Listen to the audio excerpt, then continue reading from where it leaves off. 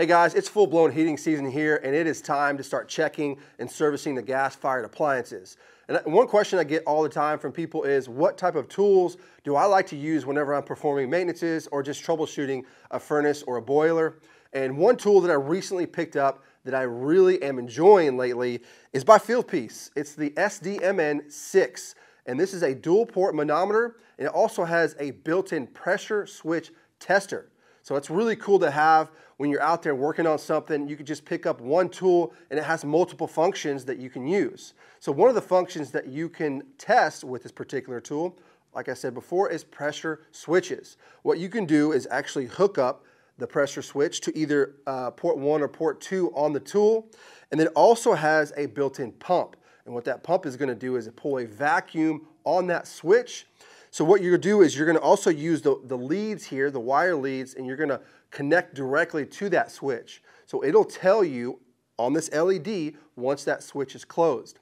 So what you can do is go into test mode and start bumping up the pressure, or the negative pressure I should say, until it actually closes, and then you'll know that that pressure switch is actually working properly or it's not, because you can relate it to what it's rated for on the switch itself. So that's a really cool feature to have, that not only are you just doing it the proper way, you are able to read it on the display exactly what pressure that it's closing or opening at. So that leads me to a function that it has, which is pretty cool. It's called their auto function mode. And what that does is when you're in the test mode and you're starting to adjust your negative pressure, you push the hold button, and what that's going to do is while you're adjusting the pressure up or down, it's automatically going to stop and show you the value at which the switch closed or opened, depending on if you're going up or down.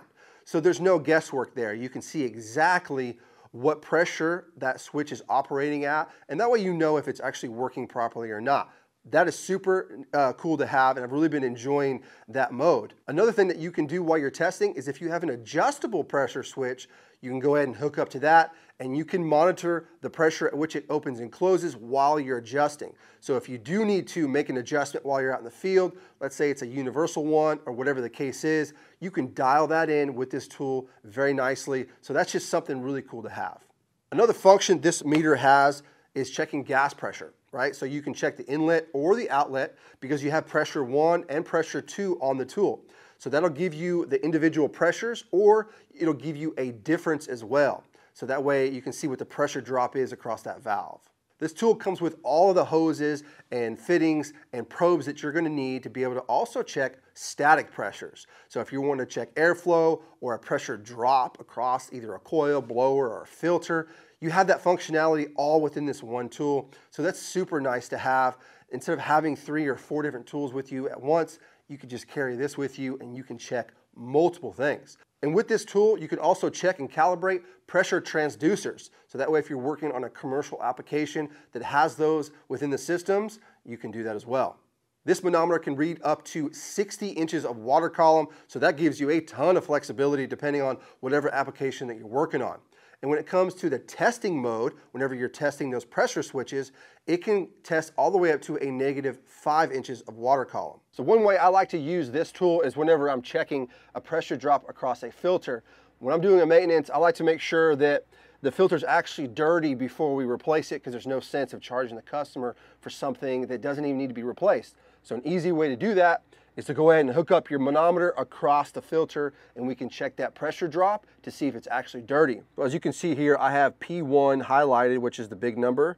That's 0.34 inches of water column, and that's what's going to be on the leaving side of the filter. And if I click this button here, the P1, P2, it'll switch over to the P2 port, which is reading the incoming pressure of the filter, which is 0.25 inches of water column. And then down here at the bottom, that's going to show me the difference between the 2 ports, which is giving me a 0.11 inch of water column. So that tells me this filter is still very clean. So let's talk about the tool itself and the build quality. Just like all Fieldpiece products, this thing is super durable. It has this thick rubber housing all the way around that just keeps it protected if you bump it or drop it. On the back side, it has a built-in magnet, so that allows you to quickly attach it to the equipment. That way you're hands-free to do whatever adjusting that you need to do. But if you don't want that, It is Velcroed, so you can quickly remove it as well. On the top side, you have P1 and P2, just like we talked about for all the different applications.